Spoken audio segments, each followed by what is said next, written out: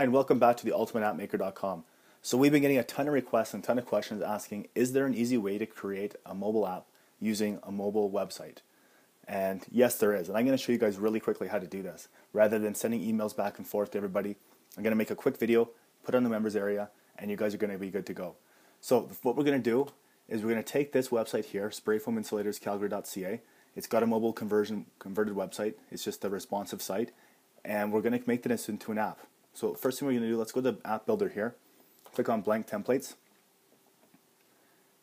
and you can see all the different blank templates we have. We've got windows, we've got some menu items here, we have one just with the menu items at the bottom, and we've got a blank template. So let's go with the blank one here, hit select.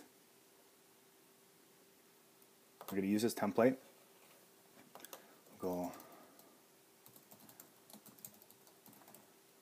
Okay, you can obviously name that anything you want.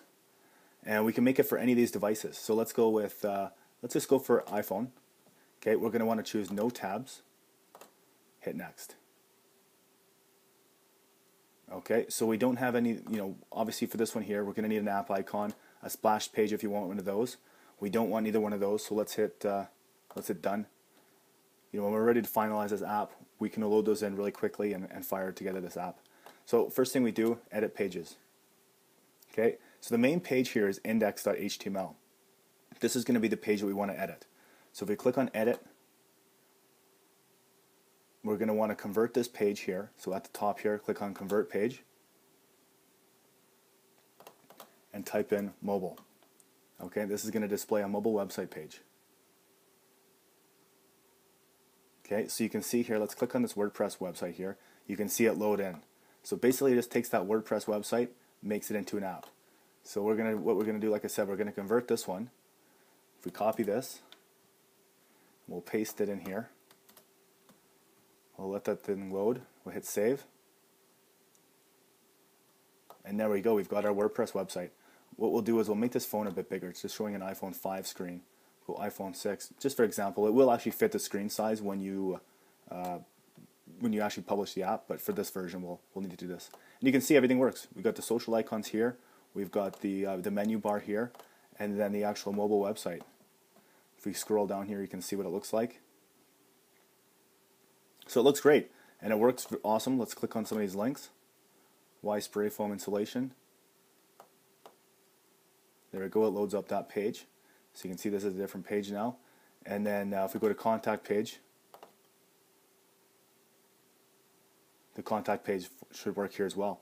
People can actually fire in their information, and your client or yourself will get that contact. Okay, so again, let's hit save. Let's hit done. And hit done one more time. So it does take a couple seconds to load up in here. Sometimes it's slower than others before you can actually see the mobile website. So what I recommend is downloading the iPhone preview app. You can log in and you can see all the different apps you make. You can see a preview of this mobile website you created, or mobile app from the mobile website. Otherwise, if you have an Android, just go the same way we've in the video to have a preview.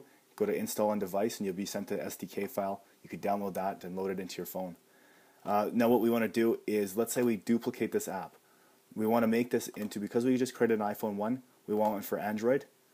Okay, let's go Android, hit duplicate.